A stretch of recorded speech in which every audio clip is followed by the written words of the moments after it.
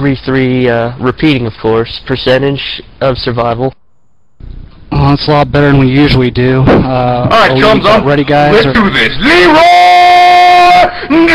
Jenkins! Oh my god, he just ran in.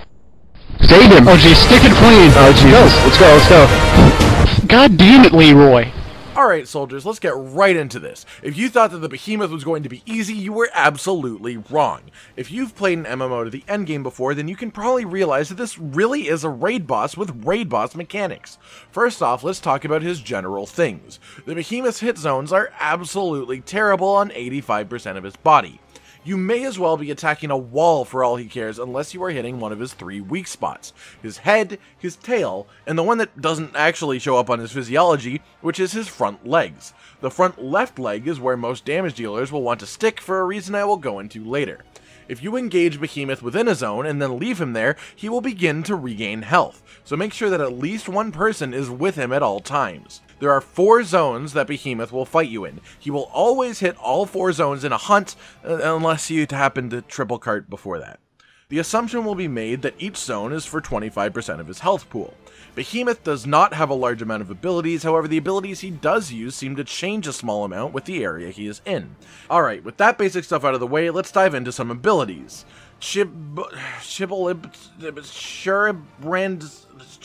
Tornado.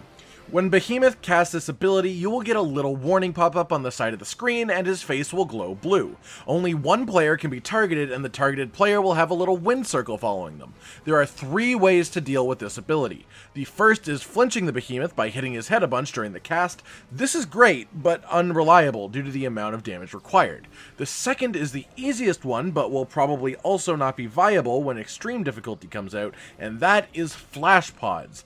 The cast time on the tornado attack is crazy long, and flashing him will cancel the attack. This regular version of Behemoth can be flashed an infinite number of times, so theoretically you can just do this the entire fight. The last method, which will likely be required for the extreme version of the boss, and yes, I am going to call him a boss because he is a boss first, not an animal, is for the targeted player to run across the wall of the room until they drop the tornado against it. These tornadoes last long enough to make Kushala blush, and are big enough to also make Kushala blush.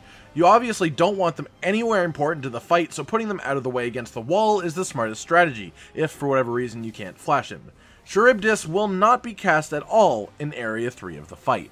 The Meteor! This move is pretty straightforward at first glance, but if you, like me, had not looked up the fight beforehand, you may have been super scared when the word Meteor popped up in the little warning on the side of the screen and his face lit up blue, but no, it isn't that Meteor. That Meteor has a different name and it makes his face light up red. This meteor works slightly differently based on the area and the enmity. In the first and third area, the meteor will target a single player. In the second and fourth area, the meteor will target every party member one at a time. However, if a player holds Behemoth's enmity, they will be the sole target of a meteor cast regardless of the zone.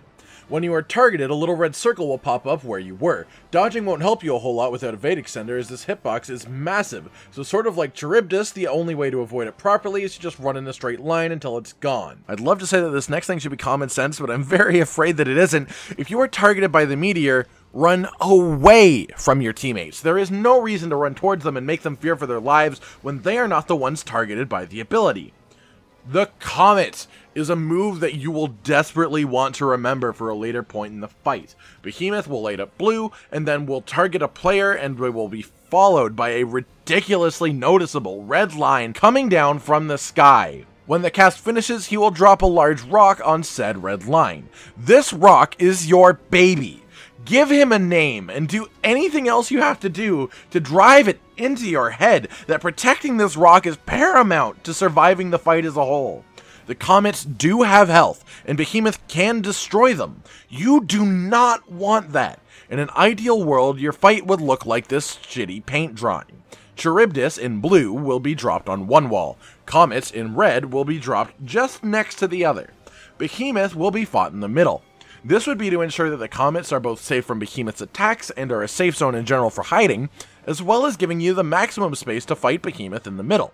The last move where Behemoth lights up blue is his Thunderbolt. It will make one bolt of lightning for each player in the closest location to each player within a cone in front of him, meaning if you are in front of him, it will spawn under you, but if you are at his left side, it will just spawn somewhere in front of his left forearm. This ability is sort of the antithesis of the meteor in terms of difficulty throughout the phases, as it just does not appear at all in Zone 1 or 3. The first move where his face lights up red is the Ground Eruption. This will not show up as a cast, but does have a little bit of build-up time. Once his face lights up, he won't move. The eruption will always happen in a small cone shape in front of his face.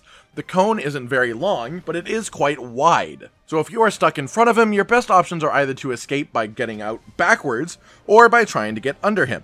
The move that replaces Charybdis in Area 3 is a little unique. He will do a forward headbutt with his horns, which impale you and apply the bleed status. Then he will lock you into an animation where he picks you up and slams you into the ground a bit. Sort of like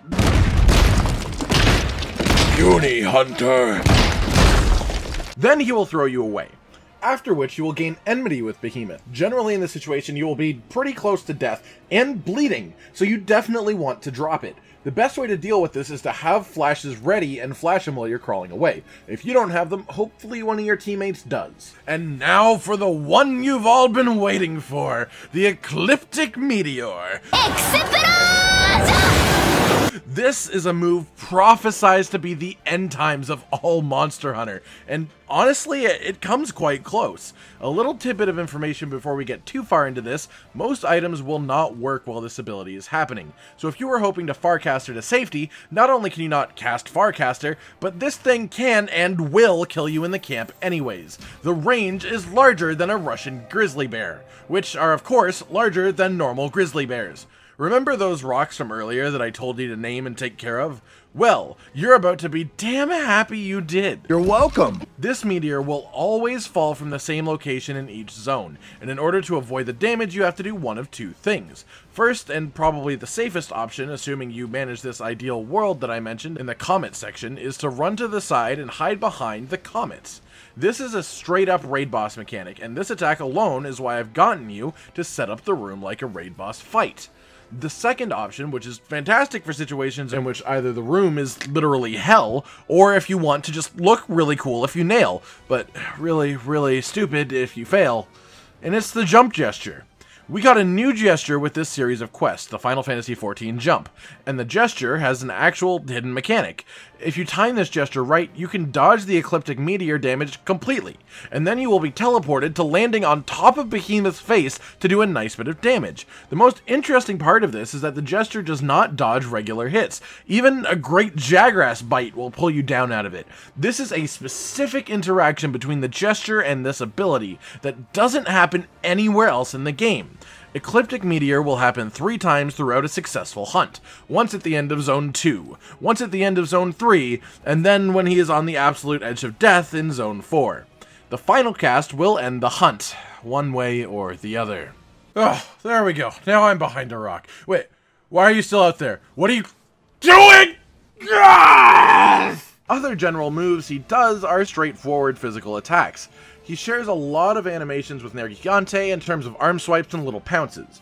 The one thing of note with his physical abilities is that most of them either come from his right arm or hit his right arm, meaning that his left arm actually becomes the safest place to fight him as a melee user.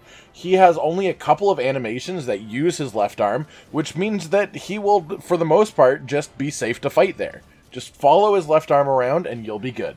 Behemoth does, however, have 2 animations that cannot be attributed to Nergigante, one of which is attributed to Great Jagras. Yeah, that's right. He actually does this little fall on his face move that Great Jagras likes to do, and I think it's absolutely hilarious that he shares a move with him. The other physical attack that is unique is his big-ass tail swipe. No, not that little dinky shit. This one. He spins his entire body in a circle of death that does an absolute ton of damage if it hits you. It does have a noticeable wind-up if you look at his face, but goddamn, this attack is scary. Now that we've gone through all of the attacks themselves, let's hit up the enmity mechanic. This one is super interesting. In the lead up to this fight, the developers told us in order to be successful, an average party would want to have a support, a tank, and 2 damage dealers. The reason for the tank is this mechanic. Let's start off with how you gain enmity. Enmity is gained by hitting Behemoth in the face enough to enrage him. Think of this sort of like a status. Each weapon seems to have, strangely, its own values for triggering this, as it's not the same damage for every one. For example, a lance can take enmity just as fast as a greatsword who focuses the face, even though one is definitely doing more damage than the other. An interesting point is that slinger ammo seems to be quite good for triggering enmity as well. Now for the best part, when somebody is holding enmity from Behemoth, he will not cast Charybdis. And he will focus most of his attacks on the person targeted by the giant red line coming out of his face. Fucking laser sights. The exception being Comet, which is still randomly targeted. During enmity is the ideal time to deal damage to Behemoth, as he will generally be quite predictable. As mentioned earlier, the safest place to deal damage to him as a melee weapon user is the front left leg, which is also one of his weaker points. As a ranged user, stand wherever the fuck you want, really. Isn't that why you play ranged? If for whatever reason your tank has enmity and they are in a situation where they're about an inch from death, you can actually cancel the enmity in 2 ways. One being to apply a status, and the other is surprisingly by flashing Behemoth. From a mix of my experience with the fight and a bit of theory crafting, the best people for the tank role should be the obvious lance and gun lance, the less obvious spread shot heavy bowgun with some shield mods, and the incredibly hidden gem of the crit draw greatsword. Greatswords are surprisingly good at generating enmity. They do a lot of damage, and a crit draw greatsword could still manage to do a decent chunk of damage while holding enmity. One last interesting thing that sort of relates to enmity is that the Challenger Mantle has no effect on this fight. The Behemoth will simply pretend that you're not wearing it, and will continue to target his abilities as he normally does. The best support will more than likely, and also unsurprisingly, be a full wide range sword and shield build with a status weapon. Aside from the ease of access to healing while your weapon is unsheathed, you will also be the best choice for flashing Behemoth out of something like Charybdis. If you are going to use elements, I'd recommend using Dragon, as that is the one he is most weak to. As for the status weapon, Behemoth is equally weak to all statuses, and the triggers for the statuses seem to be significantly lower for him than for most other monsters. We're talking like 20 to 30 seconds into the fight from a single person using a weapon with that kind of status low, which means that spreading out statuses could actually give you some decent extra damage. An interesting note is that Behemoth's knockdown times are incredibly low. Whether from tripping him, which is possible by the way, or from mounting him, he gets up faster than any monster I've seen in the game, so don't put yourself in too vulnerable of a position if this happens. True Charge combo will not be able to go all the way through with him on his back. As for mantles, I personally wouldn't touch a Rocksteady mantle with a 10-foot pole unless you are super confident due to the amount of multi-hits this guy pulls off. But the temporal mantle is an absolute godsend for this fight. As a final piece of advice and an absolute last resort for people really struggling to finish this monster, if all you are after here is the armor and the weapon, which I would not blame you for, the armor is broken as hell, then you don't actually have to kill Behemoth. All of the materials can be gathered elsewhere, either from breaking his horns and claws, carving his tail, using the Palico Plunder Blade ability, or just from the special assignment to repel him. To recap, Behemoth only fights in 4 zones: Flash Charybdis, Dodge Meteor, Dodge Lightning, Dodge Ground Eruption, place comets in good places, and protect them. Ecliptic Meteor happens 3 times in the fight. Escape it by hiding behind a comet or with a well-timed jump gesture. Whew! Alright. Let me catch my breath a second, because there was a lot of information to go over with this fight. Personally, I think this is exactly the type of fight this game needed at this point. I said it earlier, but Behemoth straight up is a boss first and an animal second, which is just so backwards to how the game tends to work. But at the same time, having actually fought and killed him, the experience was just so heart-pumpingly intense that I'm so happy it is here. I think having a fight like this is fantastic. You don't want to have too many like this because it would just take away from what the game is as a whole, but having the one feels just perfect. As somebody who has raided in an MMO before, I found this experience to be absolutely tantalizing. working out the mechanics as I went into the fight, trying to understand what he did, and in the end, just accepting that you will spend at least as much time failing the quest to learn how to fight him as you will actually farming him. It all brought back fantastic memories, and while it is definitely different to the style that Monster Hunter has had so far, I think this might be one of my favorite fights in the game. Yes, he is difficult. He encourages a ton of teamwork, and fighting him is benefited ridiculously by knowledge of the fight.